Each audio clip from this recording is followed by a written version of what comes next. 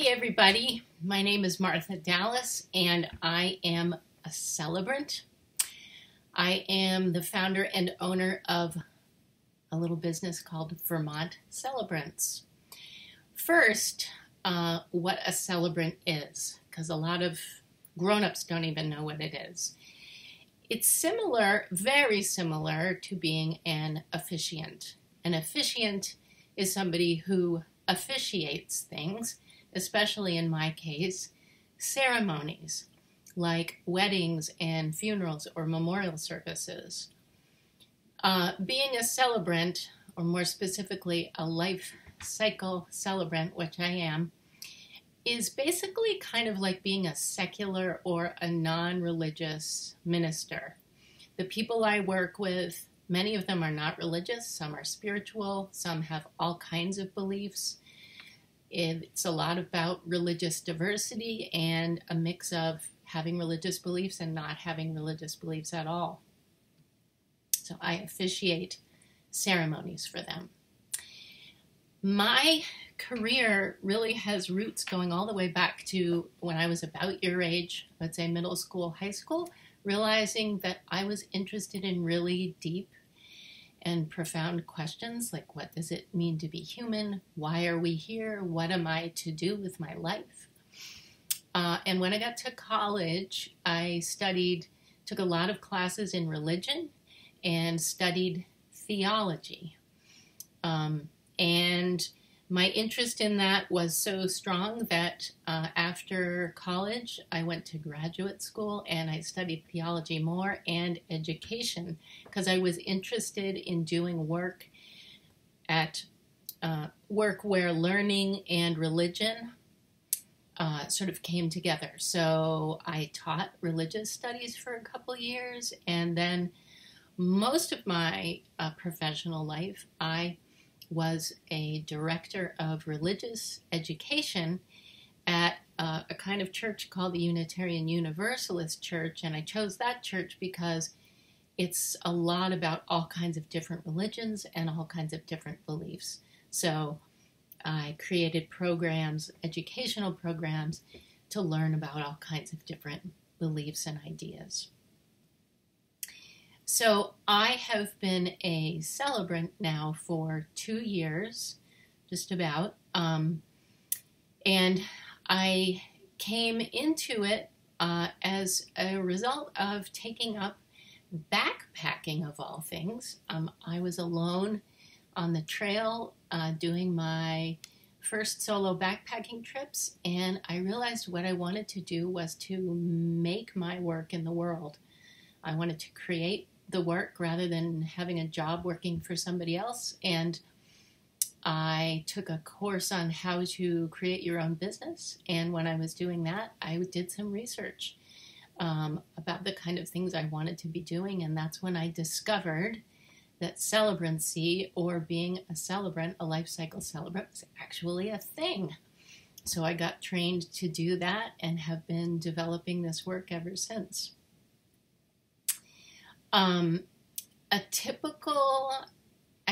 First I wanted to say my favorite thing about this work.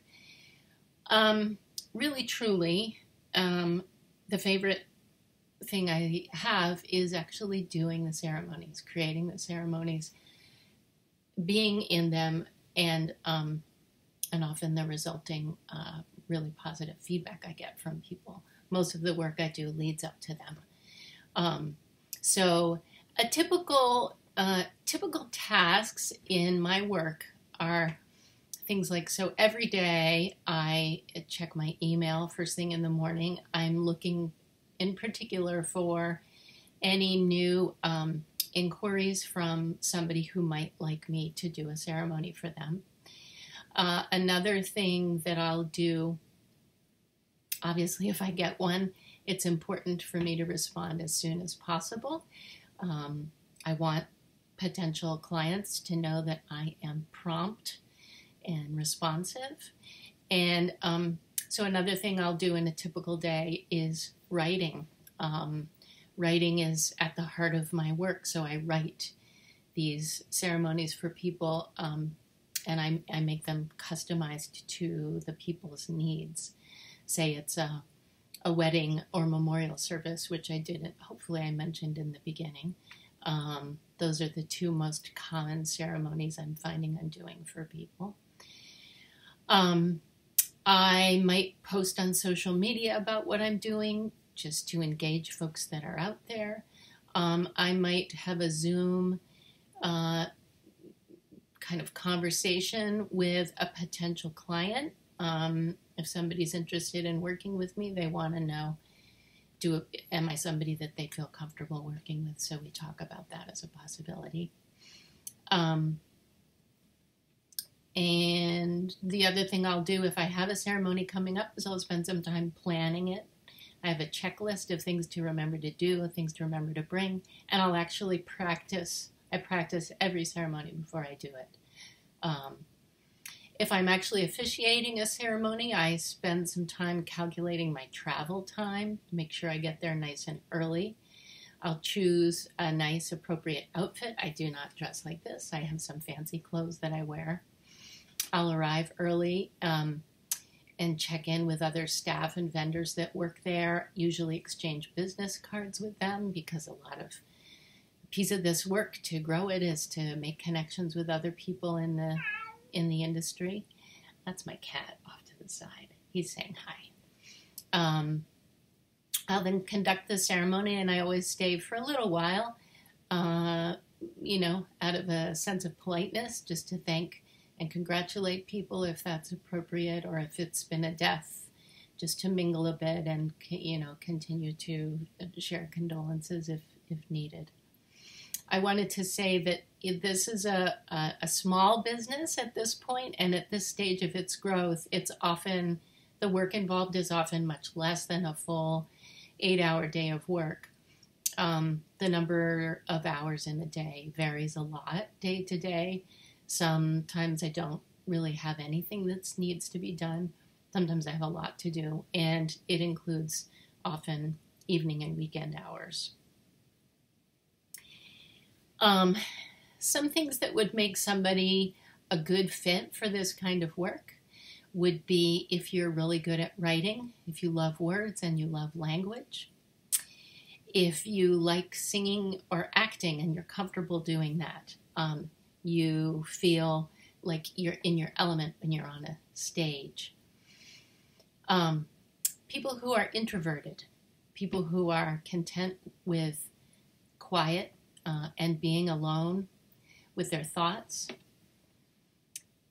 People who are interested in deep and meaningful ideas and big questions, like I said I was. Questions like, what does it mean to be human? What happens when we die, if you wonder about that? How should we live our lives? And particularly relating to doing ceremonies and rituals, which are sometimes part of ceremonies, question of how do we change when major events occur in our lives, events like births, deaths, marriages, even graduations. What is it that transforms in us, and how can we make that moment of transition even deeper and more meaningful and more powerful when changes like that happen? People who are drawn to the humanities would be a good fit for this work. Humanities being things like poetry, philosophy, religion, anthropology, which is the study of being human, humanity, art, literature. That's who would make a good fit. So I'm going to demonstrate just a few little things about being a celebrant, and say a little bit about how I make sure I do my best work as a celebrant. So I have this shoulder bag that I bring with me for all my ceremonies, and in it I keep snacks, a water bottle, a number of little things I might need, and I also keep, very importantly, I keep like a client folder if I have information about the client. But I keep my own ceremonies folder. This is what I use when I conduct a ceremony. I'll print the ceremony out in advance, make sure I've got everything in a large enough type that I can read it well when I'm speaking. Just gonna lift the camera a little bit. So that's what goes in that bag. And then the other thing I bring with me almost all the time is this super cool thing. It's a portable, battery-powered amplifier, because a lot of the ceremonies I do are outside, especially the weddings. So this has this cool little strap. So I've got one thing on one shoulder, another thing on the other shoulder, and in it is this this little amplifier. So when I get to the ceremony site, I will pull up the antenna on this, I'll turn it on, and I'll find a spot that's, say it's at a wedding, which is again where I use it most of the time. That's not going to be, the camera won't pick it up with the photographer. I'll put it off to the side somewhere where the camera can't see it, but in your case, you might want to see it. And there's a few different microphones that come with it, but the one I use the most is this one. It's called a lavalier microphone, and I find a place that's discreet and hidden on my clothes, usually further in the back, but I clip it onto what I'm wearing.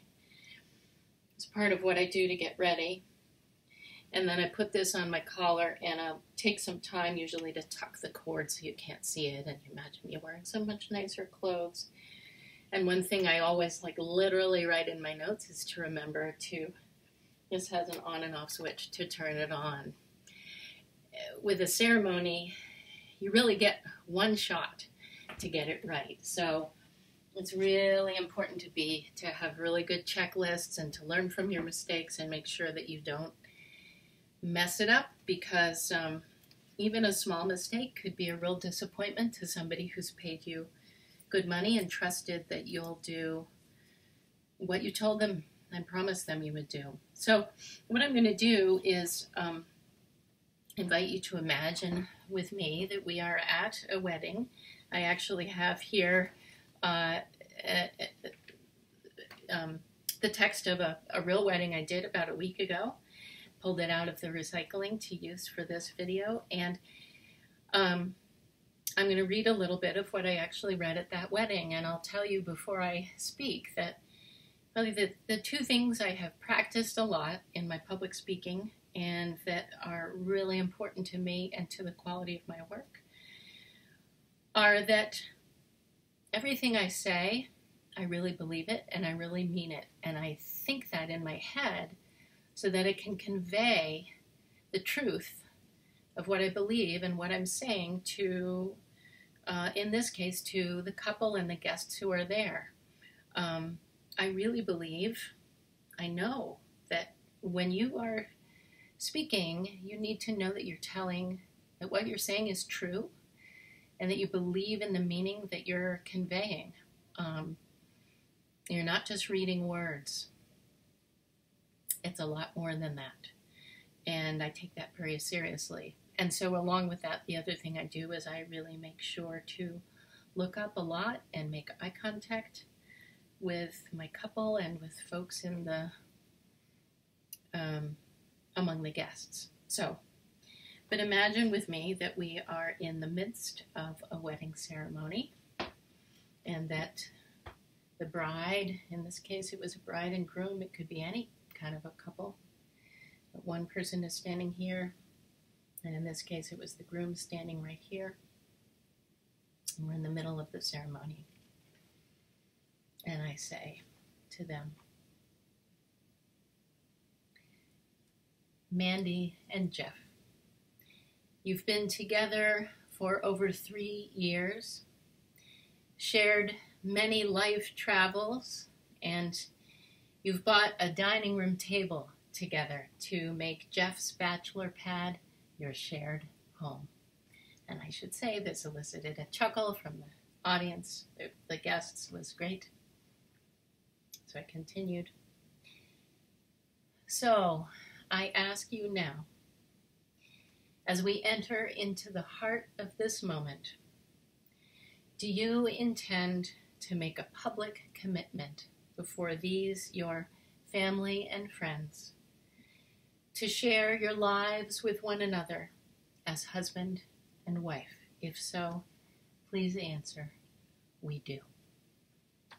And they said together, we do.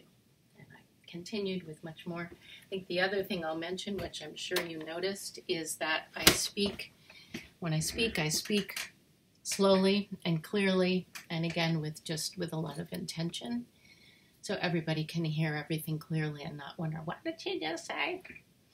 Anyway, that's a bit about me. I'm Martha Dallas, and what it means to be doing the work I do now as a celebrant, a life cycle celebrant.